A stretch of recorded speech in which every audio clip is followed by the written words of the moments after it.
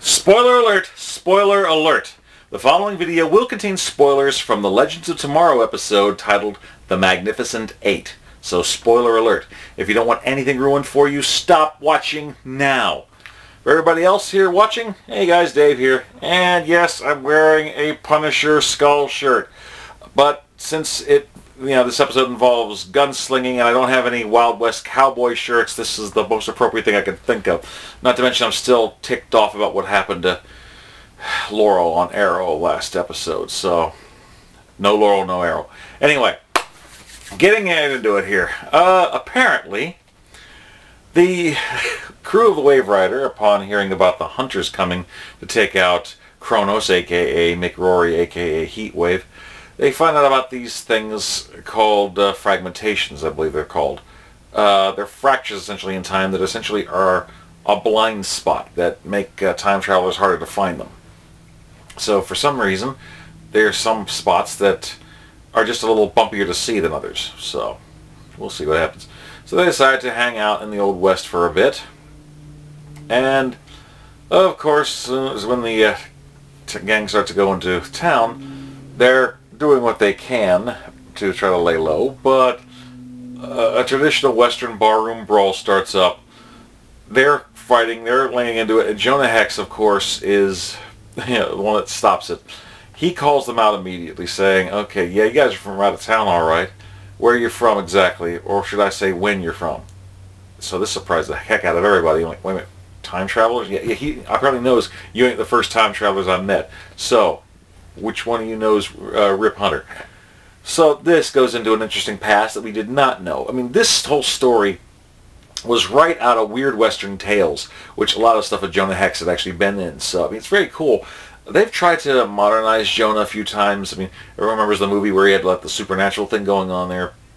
And one short story arc a while back, he'd actually been sent to the future and trying to deal with things there. There was even another story where there was a woman who was apparently the reincarnation of Jonah, and she'd go into a split personality thing where Jonah's personality would come out as well as his skills and stuff, and he'd just beat the crap out of somebody, draw guns, and lay him down with a southern drawl. So it's kind of weird, and this kind of fits in with that. We find out that Rip apparently also actually did have an influence on this small part of history before, had encountered Jonah, which actually that's where he got the name Jonas from his son from. And he didn't want to get involved, but he eventually did. We also get Kendra having to deal with a vision of a strange woman that she knew in a past life. She and Sarah go out to kind of find out more about it after Sarah had a little heart-to-heart with Mick and actually started having a drinking contest before it was ruined. And Sarah seems genuinely happy about being in a simpler time and stuff. And I gotta admit, Katie Lotz is beautiful when she smiles, so, big on that. So I end up running into her and finding out that this mysterious woman wasn't just someone that Kendra knew in a past life, it was her in a past life. So, surprise. So, when this came out, it looked like the Western self had a lot of things to tell about Kendra as far as for relationships with everyone other than Carter, which always ended in misery and pain and stuff, and very, very sad. I don't know. In any case, it turns out that one of the guys that was killed in the barroom, brawl that started all this thing, actually in the poker game that, when he started to draw on Professor Stein, our favorite cold-blooded assassin, Snart, managed to take him out. He was a member of a gang called the Stillwater Gang that they ended up trying to deal with. Ray became the new sheriff in town. They decided to go take them down. And they actually did raid the camp a bit. They did some pretty good things there until, unfortunately, Jax got captured. So in a traditional handoff thing, they got the head of the Stillwater Gang, and it looks like it's going to be a high-speed draw contest to see who's going to be able to win. The winner takes whoever their side is and get them back. So Rip manages to win. Spoiler alert. And Jax is freed. And they're ready to stand up to him, and they end up taking off. And it looks like it's all good. And then here come the frickin' hunters. They've got their high-tech body armor and weaponry, and now the legends decide to go ahead, armor up, get their weaponry, and start showing off powers and everything against these guys. Now, I have ragged on the fact that these guys have mucked around in time before, and I'm not going to see any ending of it anytime soon. But it's kind of funny because it actually parallels something that did happen in a Superboy comic book once.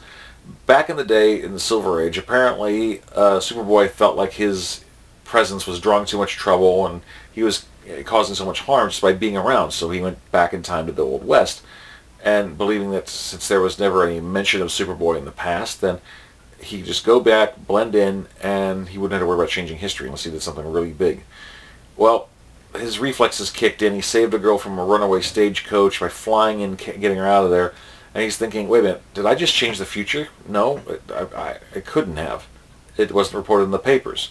So then he started to realize, so instead of being worried about changing the past, that maybe this was supposed to happen. So he just flew off. He eventually also took out an alien who was picking some stuff up in the Wild West, so cowboys and aliens going on there. And the only reason why people didn't report it is because they didn't want to become a laughing stock, so they just kept it to themselves, which apparently that's what happens to this town that they were protecting.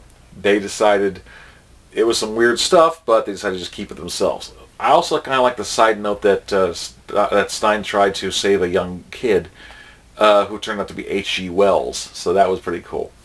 A little Quantum Leap nod there, I think. I kind of like that whole thing about touching on someone like that. So now that they've been defeated, they find out that this Omega Protocol has been unleashed. So a new hunter, the Pilgrim, a deadly Time Master assassin, is supposed to be going back and taking out all of the members of the Wave Rider crew back when they were younger, so they wouldn't be too dangerous or whatever. We see a fire in a burning building and someone very excitedly watching it, and a girl ready to raise up and cap him. So that's where it left off for next week's episode, where they get to really screw up the timeline by going back and meeting their past selves to save them before any of this ever happened. I don't know, but like I said, this is a good Weird Western Tales thing. It was definitely enjoyable. Could it have been greater? Yeah, I mean, I would have liked to have seen some other past heroes like El Diablo, Cinnamon. They could have renamed Scalp Hunter, I think. They did so in Justice League Unlimited once. So, but yeah, I mean, change things around a little bit. And it would have been nicer to see some more of those, but with the popularity of Jonah Hex, I'm sure we'll get to see more of them in the future. So, just we'd have to hold on and see.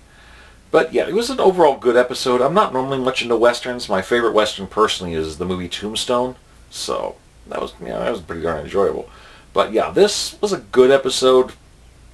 I'm looking forward to things getting more into the present/future time to see what's going to happen. So we'll just have to see what goes on there. So that's my 2 cents worth. What do you guys think? Please like, comment, subscribe, share, pass this bad boy around, and let me know what you think. And also stay tuned for my next video. It's I know it's been a while since I've done a theory video, so I'm going to be doing a new theory video about, well, a new cast member coming to Arrow. And I'm not talking about Mr. Terrific. So, catch you guys in a bit. Take care. Until next time. Peace. Yum yum.